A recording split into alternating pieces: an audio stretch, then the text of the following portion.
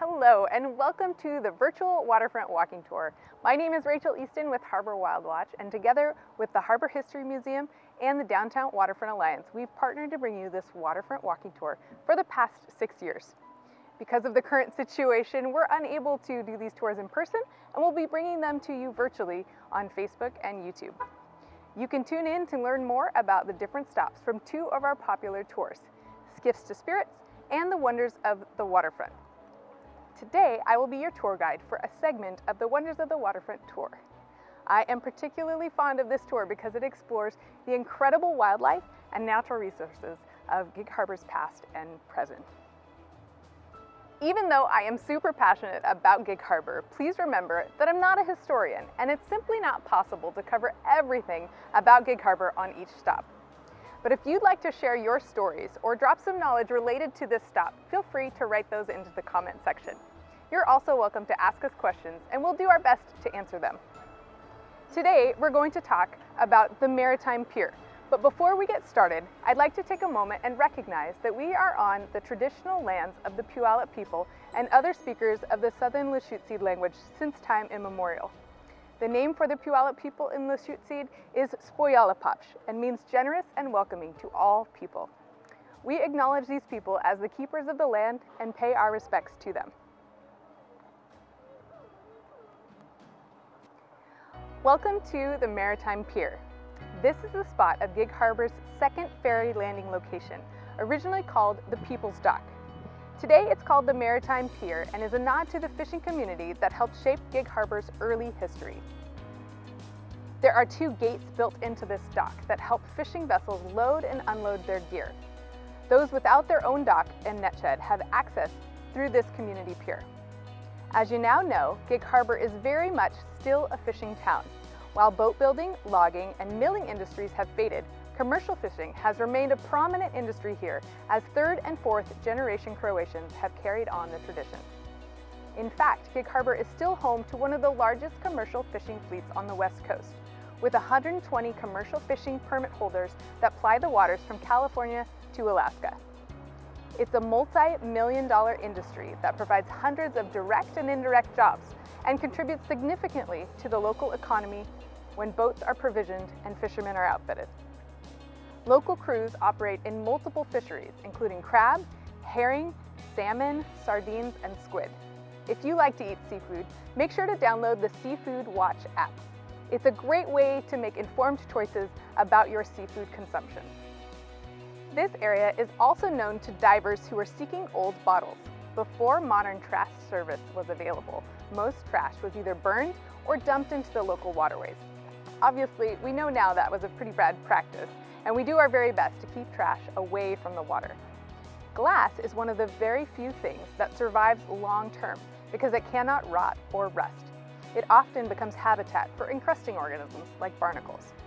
Very old bottles are quite collectible and valuable, but don't go diving hoping that you'll strike it rich. This is a dangerous place to dive because of the very presence of so many boats. This location is also perfect for watching wildlife.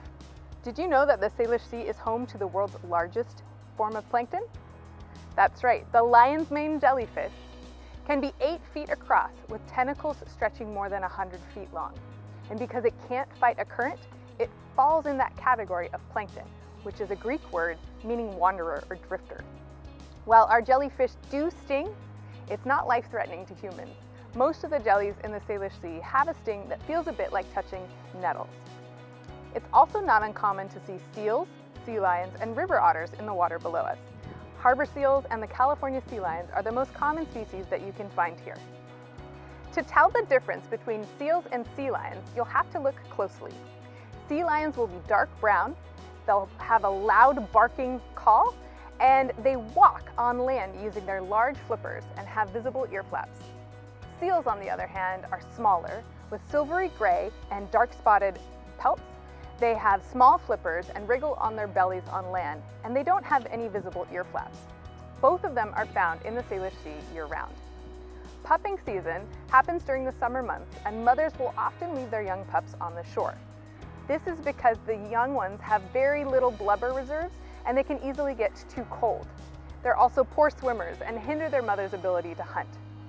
Mothers will not return to their babies if people or dogs are present, so keeping a distance is critical.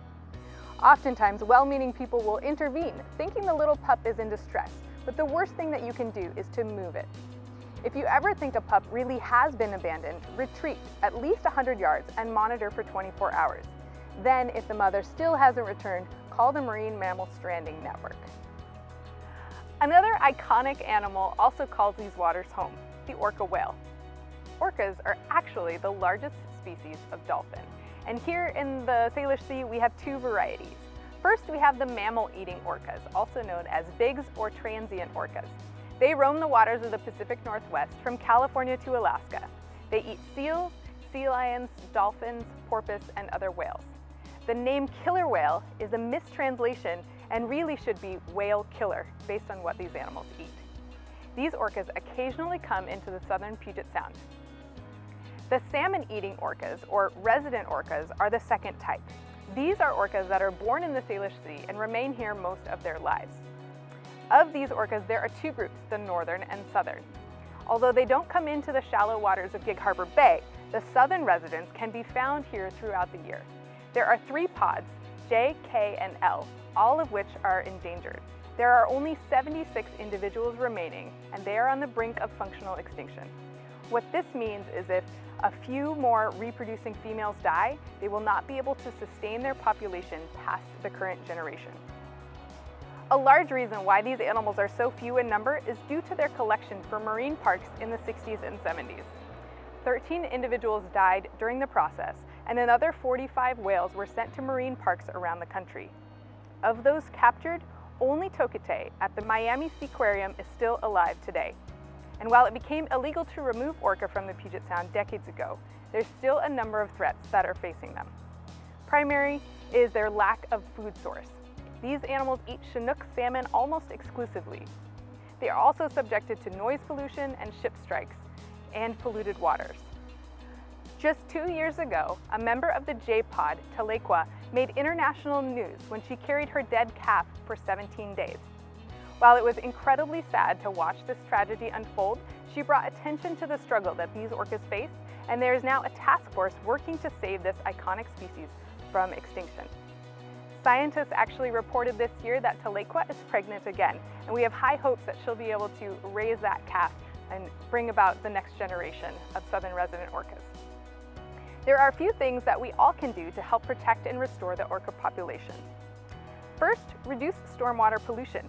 Fix the leaks in your car, eliminate harmful chemicals from your yard and home, and eliminate single-use plastic in your daily life. If you do eat salmon, be sure to eat wild-caught salmon. Farmed salmon are harmful to the environment for a number of reasons, including increased spread of disease, parasites like sea lice, escapement, and antibiotic and pesticide use. Even the use of artificial food coloring to make their flesh the same vibrant color of their wild counterparts. We like to say, friends don't let friends eat farmed fish. We encourage your friends and family to enjoy whale watching via land-based sites.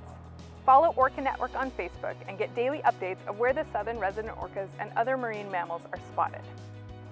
That's it for our tour today. Thank you so much for joining us on this exploration of the Maritime Pier. Be sure to tell your family, friends, and anyone thinking of visiting Gig Harbor to watch these videos and learn a little bit more about our beautiful waterfront and how we are all, past and present, tied to the water.